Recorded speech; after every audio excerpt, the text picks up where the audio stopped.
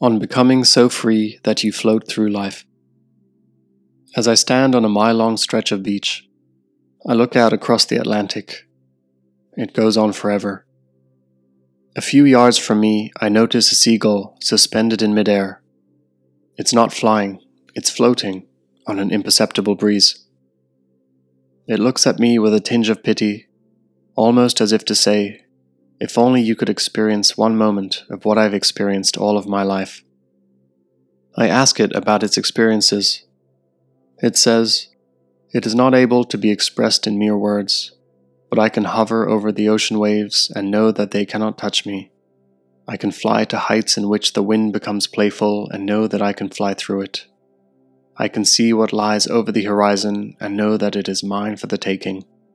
I fully realize that my lifespan is but a fraction of yours, but perhaps this is nature's way of giving you time to search for what I've already found.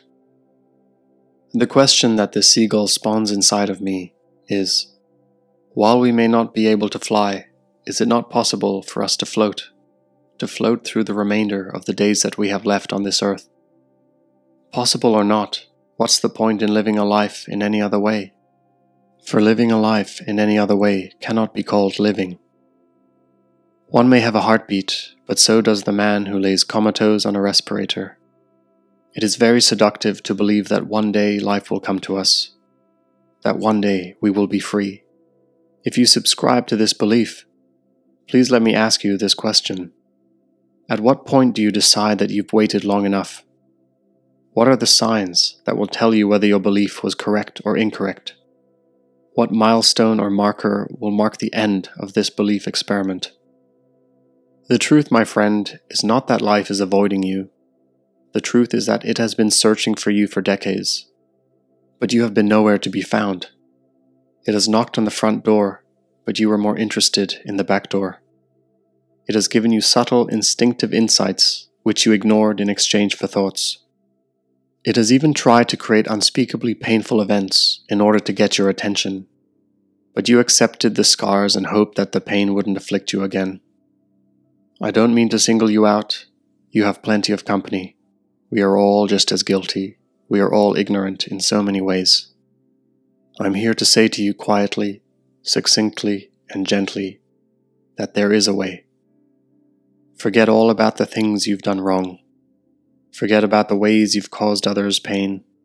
Forget about the ways you've cursed life and sunk deep into depression and despair. I'm giving you permission to give yourself a blank white slate.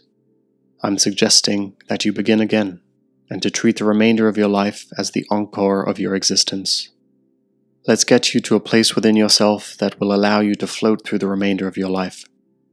If you are sincere and determined, I will get you started. Starting today, begin to see your every human interaction through the lens of freedom. The freedom to speak your heartfelt truth to the person you are speaking to, the things you've always wanted to say but didn't. Treat your profession as an expression of your freedom. For if it is not, it's a job. And I will state emphatically that human beings were not meant to be workers. They were meant to be creators. And the only person who can create is the one who is free. If there are parts of your profession that are binding you, change them. Immediately. If there are parts of your profession that give you strife, it is because you are not insisting upon freedom. Instead, you are hoping that it will come to you if things start to go your way. You must begin to look at your life as if you own it. Own your failures, for they are but experiments. But there is a trap in ownership, and that is the trap of possessing. Own it, and you will carry it in the palm of your hand. Possess it, and it will consume you. Decide precisely where you would like to go, and if this is too difficult, decide precisely where you no longer wish to be. Create, succeed, earn, enjoy, but keep it at arm's length. The only thing to keep in your heart is freedom. Everything else is negotiable. Freedom is only available today, and today is the thing you have ignored for years. You see, sunrise and sunset do not complete one day and give birth to another. There is only one day, and that day sees the sun rise and set thousands of times. And it is within this day that you must take hold of your life, because it is slipping through your hands. Freedom is not something that you work toward. It is something you cannot live without. Freedom is not something that you dream of. It is something that you live within. Freedom is not something that will one day come. If it does not come today, I promise you it will never ever come. Whether you are pulling into the driveway, or turning off the lights, or boarding a plane, or putting on your socks, or talking to your children, or pouring a cup of coffee, or arriving at a tournament, or having a business meeting, freedom can be your companion. For this is the gift that nature has given you. And if you are not free in any and all events, no matter how mundane or how important, then you must look squarely at the barrier to that freedom.